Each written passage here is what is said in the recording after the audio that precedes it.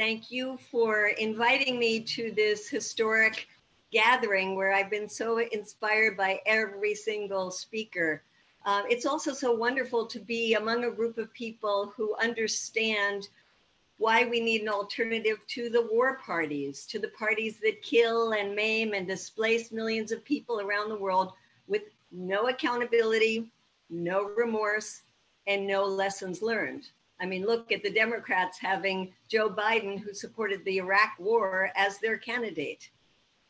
These parties both have policies that are based on the same kind of racism, the same kind of brutality that we see unleashed against Black and brown people here at home. And so we desperately need for ourselves and for those who are victims of our bombs, our drone attacks, our brutal economic sanctions around the world, we need a party that's not in the clutches of the military industrial complex, of the military contractors, a party that can push our foreign policy in a radically new direction. What are some of those things that we do? Well, we would give our total support to the UN Secretary General, who insists that during the midst of a global pandemic, we must have a global ceasefire. As he said, the fury of the pandemic illustrates the folly of war. We would also push our country to support the global grassroots movement from the bottom up to create a UN ban on nuclear weapons. This movement was so inspiring that it won the Nobel Peace Prize, and it's been supported by 44 countries. It needs 50 countries to go into effect. Our country should be one of them. We would also save $1.3 trillion that both parties have allocated to, quote, modernize our nuclear weapons. We do not need more modern nuclear weapons. We need an end to nuclear weapons. Many of the other speakers have brought up the issue of the Pentagon budget. This is something that we need a party that will get seriously to work at taking on this grotesque, distorted budget, more than the next 10 countries combined, a budget that robs us of the pot of gold that we need for healthcare, free college education, Green New Deal, and on and on. We couldn't even recently get a majority in either party to vote for just a 10% cut.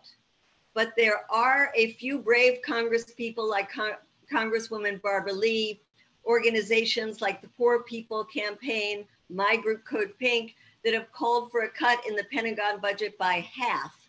And this is where we need to go to save us billions, but also make us safer here at home. We need a party that would stop the Democrats and Republicans from trying to take us into new wars. Now, with two major powers, two nuclear powers, and I'm talking about Russia and China. Both parties are vying during their campaigns to see which one can be tougher on Russia and on China.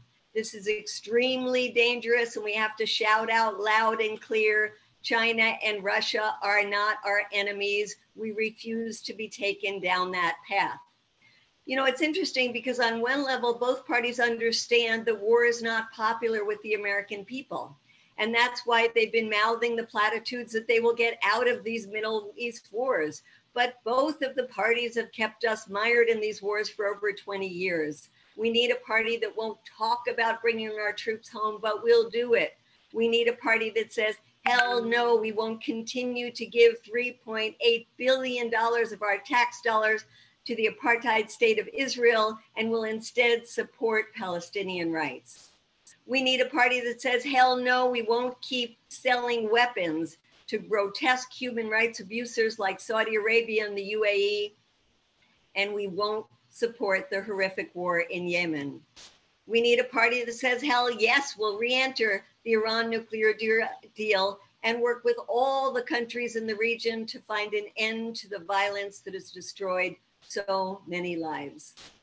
And here, closer to home, we need a party that understands the devastating effects that US policies have had in Latin America and the Caribbean, including policies that have forced people to flee their homes to seek asylum here. We need a party that will bury once and for all the Monroe Doctrine based on interference and regime change, like this administration has been trying to do with Venezuela, and will instead initiate a new good neighbor policy grounded in the principle of non-intervention.